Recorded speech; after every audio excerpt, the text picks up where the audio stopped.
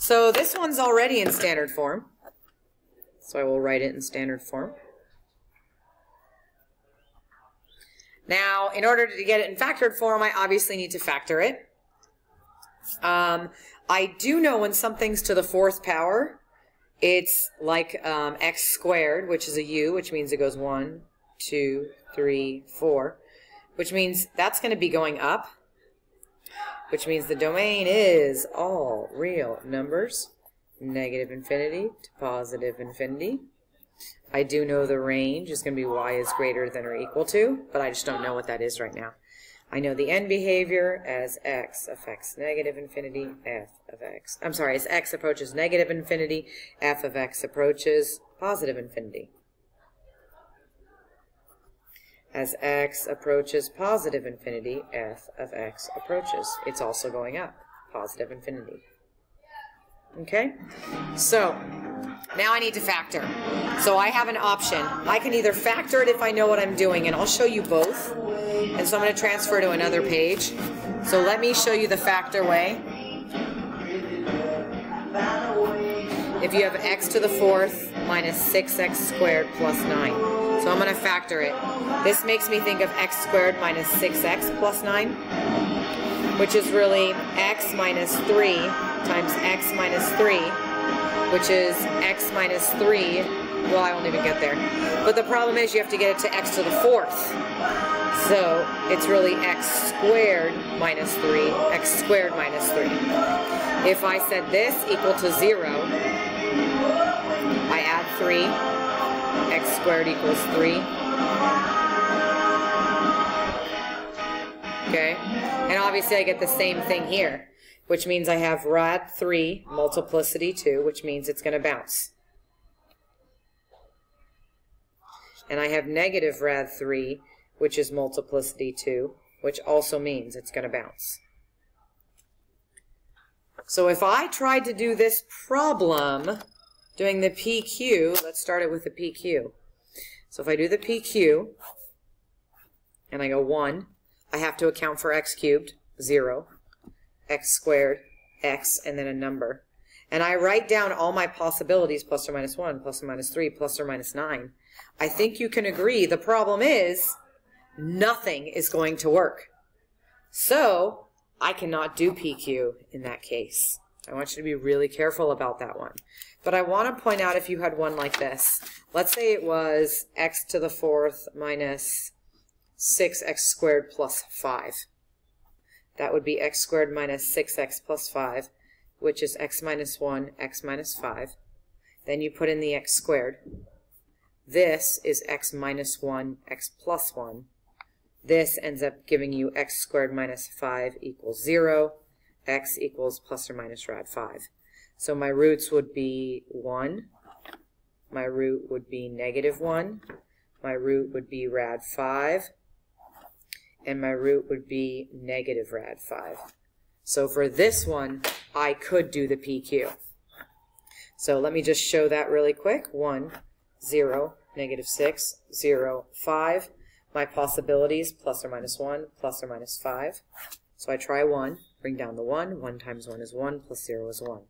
1 times 1 is 1, minus 6 is negative 5. 1 times negative 5 plus 0. Boom, that works. There's one of my roots. It matches up there. Negative 1, bring down the 1. By the way, you could have done factor by grouping. X cubed, x squared, x, and then a number. Now remember, you're looking here. So negative 1 times 1 plus 1, negative 1 times 0 plus this. Boom, that one also works.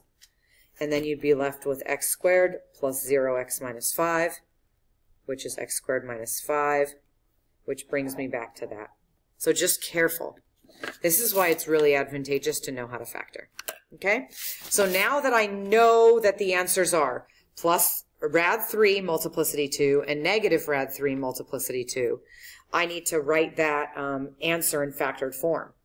Now, let's go back up here. If I'm saying factored form, I do as much as I could to factor. This is solving. So then my answer for factored form is f of x equals x squared minus 3 squared, because it's this times this, which is the same thing. Okay. The x-intercepts are rad 3, 0 and negative rad 3, 0. My roots are rad 3 multiplicity 2 and negative rad 3 multiplicity 2, which means they both bounce. Okay? Let me make that a little bit bigger, I'm sorry. So, x-intercepts, rad 3, negative rad 3, but I have to put a 0, and the roots are there. Okay? So now the y-intercept, I actually could have done the y-intercept from the beginning. Boom, 0, 9.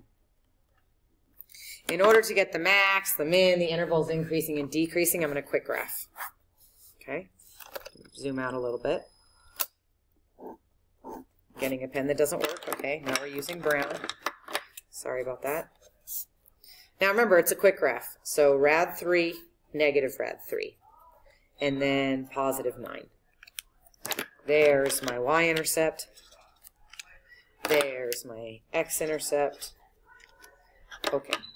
If it's x to the fourth is like x squared, which means it starts from the top. Now I go there, but remember, it's multiplicity 2, which means it's a bounce. And then I go through, and then rad 3 was also a bounce.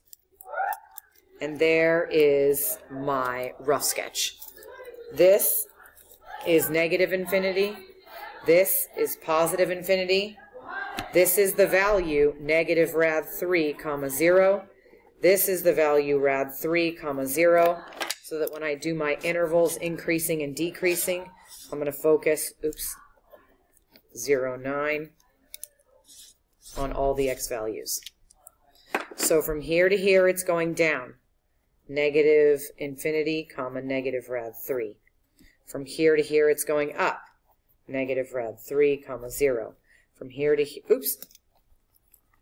let's put it in the up category. From here to here, it's going down, 0, rad 3. And then from here to here, it's going up, rad 3, positive infinity. Now, for the range, we want to look, it's everything from here and going up. So that's the y value at 0. Now we have 0, positive infinity. The maximum, if you look, there is no max because it goes up and up and up forever. The minimum, we actually have two minimums. But if we're talking about the minimum means the lowest value. Well, it wouldn't be a positive value, so it would be a negative value of negative rad 3, 0. That one was definitely a difficult one for sure.